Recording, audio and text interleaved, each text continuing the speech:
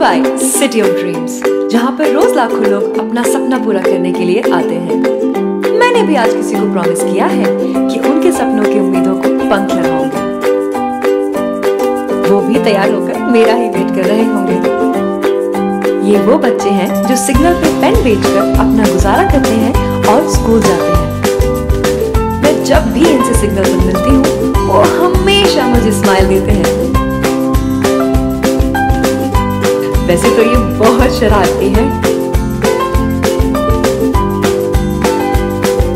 लेकिन यहाँ का माहौल देखकर वो सरप्राइज हो गए हैं।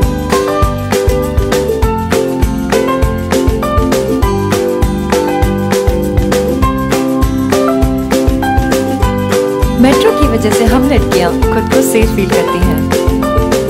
यहाँ का एनवायरनमेंट बहुत ही हाइजीनिक है। यहाँ लोगों को टाइम, ट्रैफिक, धूप, टायर्डनेस से काफी राहत मिली है।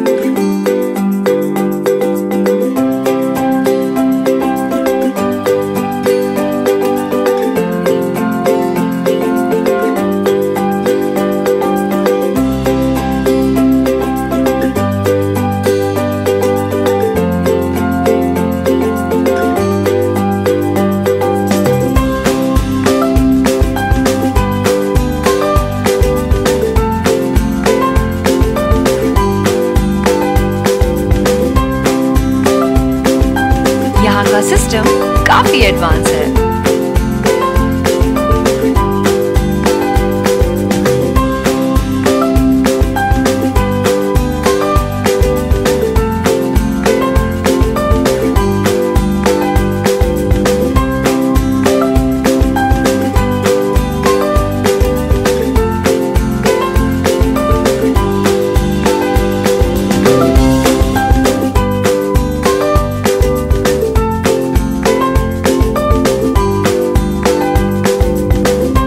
बच्चों ने आज मुझसे अजीब सा सवाल किया, दीदी क्या ये लोग अलग हैं?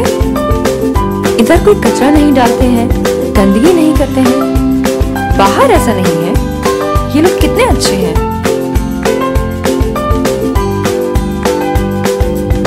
बच्चों के ये सवाल से मैं भी सोच में पड़ गई कि क्या हम वही लोग हैं जो बाहर कभी ना कभी कहीं ना कहीं कचरा फेंक देते होंगे और रियलाइज भी नहीं करते।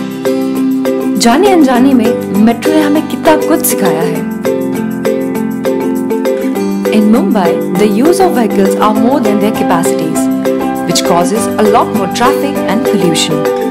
To resolve this major issue, MMRDA joined hands with Reliance to give us the facility of metro, which makes Mumbai an ultra-modern city. आज मैं बहुत खुश हूँ कि मैंने बच्चों को दिया प्रॉमिस पूरा किया, और बच्चों ने भी मुझसे एक प्रॉमिस किया कि हम भी पढ़ लिख कर बड़े बनेंगे, मेट्रो में घूमेंगे, फ्यूचर बेहतर बनाएंगे और इससे भी आगे जाएंगे।